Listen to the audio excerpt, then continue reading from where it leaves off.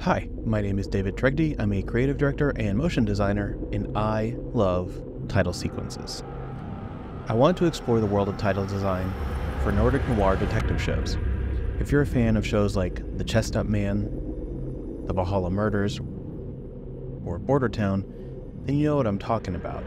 And while the best examples of these shows are produced in Scandinavian countries, there are also some key examples from the UK, like Broadchurch and Hinterland.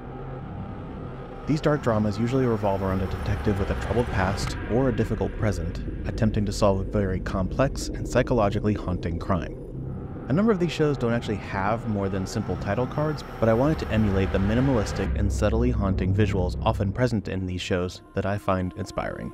My first step was to come up with a premise and a summary for my spec TV show.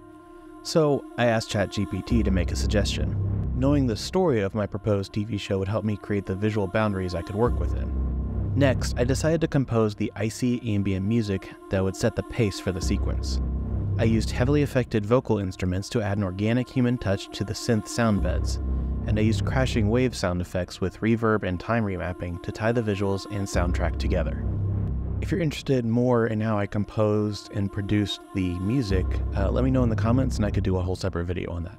Next, I went to my favorite royalty-free stock site that is totally free to use, Pexels.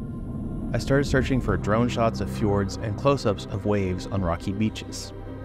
Once I downloaded a set of clips I wanted to use, I imported all of my media into After Effects. I dropped my music into a 4K 24 frames per second timeline and added markers to the key beats that I wanted to edit my clips to. These would serve as the scene changes for each new credit text on screen.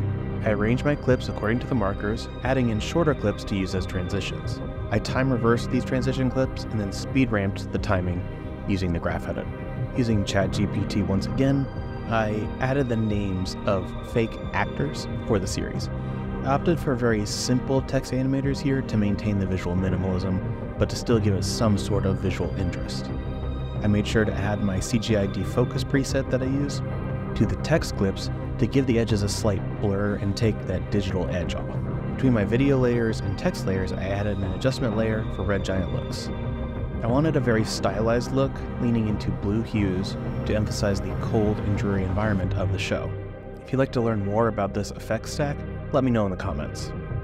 All the ingredients to the recipe are in place, so now we have our final sequence. If you watched this far, thank you so much. I hope you enjoyed this process video. I'd appreciate a thumbs up if you did. I plan on doing these more as I continue making these spec title sequences, and if people enjoy them, I will go more in depth into the process. If you'd like to see more process videos like this or the title designs that I will make in the future, please consider subscribing and clicking the bell to get notified of the next upload. For now, enjoy the title sequence for Secrets of the Fjord.